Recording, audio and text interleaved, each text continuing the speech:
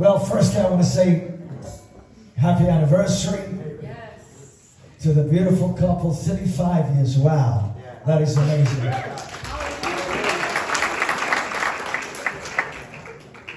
It's very seldom these days, both in the world and in the church, that you have longevity of marriage. And when we have that kind of blessing and modeling of what marriage looks like, people know that love is not a feeling, it's a commitment. Amen. Then it behoves us to just pause for a moment and to acknowledge the goodness of the Lord and the faithfulness of the Lord and your faithfulness to one another.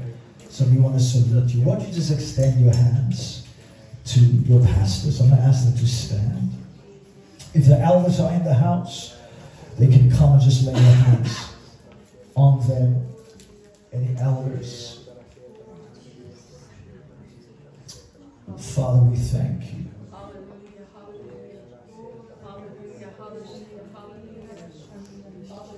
You know, the Bible says marriage is a picture of Christ and the church.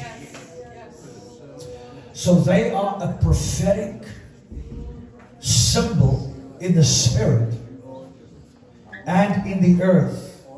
Satan hates marriage because every time he sees what is standing in front of us, it reminds him of Christ and the church.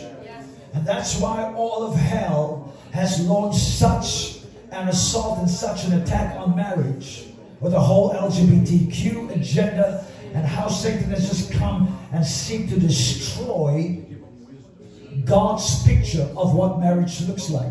And so, Father, we thank you for Pastor. We thank you for his wife. Thank you, Lord, for this beautiful couple. Thank you, Lord, for 35 years of keeping them, of sustaining them, Lord, of preserving them. And we thank you, God, for your plan and your purpose for their life. Thank you that you came and you revealed yourself to them, Lord. You revealed that Jesus is the Christ, the Son of the living God. You revealed, Lord, of the love that God has for the world. Lord, that you gave your only begotten Son because you want to gather a bride unto yourself, a bride for your Son, so that one day we will come into that place where we'll have the wedding feast of the Lamb, where the church will marry Jesus. And Lord, we thank you in the meantime. They are a prophetic picture.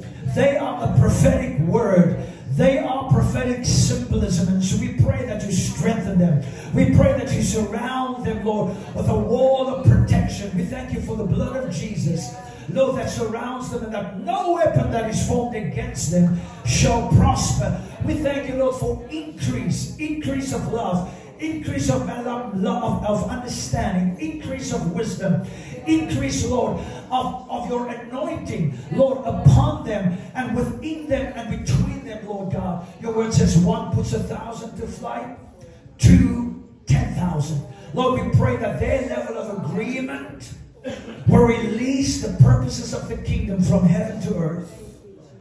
And now, Lord, that this couple will be instrument in your hand to advance and propel your kingdom, not just in word, but in power.